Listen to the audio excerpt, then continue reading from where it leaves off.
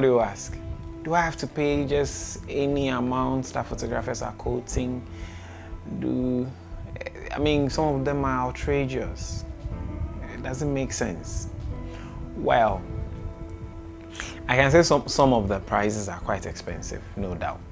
But we'll talk about it in the next episode, why some photographers charge what they charge.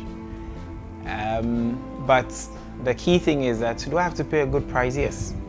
Do I have to cut corners? I won't advise that. Unfortunately, for a client, she's supposed to book us for her traditional marriage. You know, she's a banker, and her husband was coming from the US. So she called somebody I had worked for in the past to sort of book us. So I spoke with the lady, we had an agreement on the price. Then she told me that her friend will call, the one getting married will call me. And I said, okay. So I kept waiting, there was no call. So I called her back and made her aware that her friend has not called yet. So she was surprised. So she got back to her friend. Then she gets back to me and says that, well, a cousin of her friend says that she can get a photographer to do the ceremony for her at 500 cedis. So she's sorry she disturbed me. I said, oh, no problem. I mean, it's business, you know, so what can I say? Then funny enough, 2 days after the ceremony, she called back. An unpleasant experience they had was that the person that they booked for 500, who had even received 200 cedis as part payment, unfortunately did not show up. Yep, the photographer did not show up the whole day.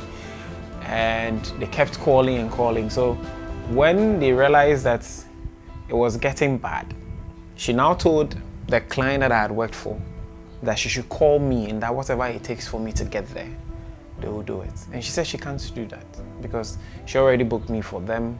They did not take it serious, so she's sorry she cannot do that. And unfortunately, they had the ceremony and they were using mobile phones to take the pictures.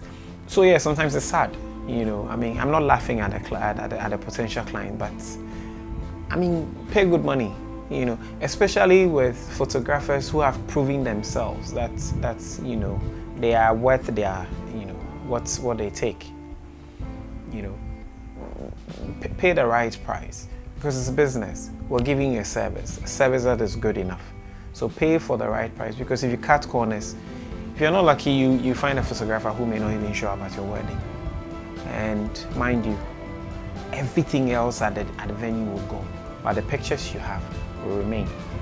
So thank you for watching this episode, and I'll see you in the next one.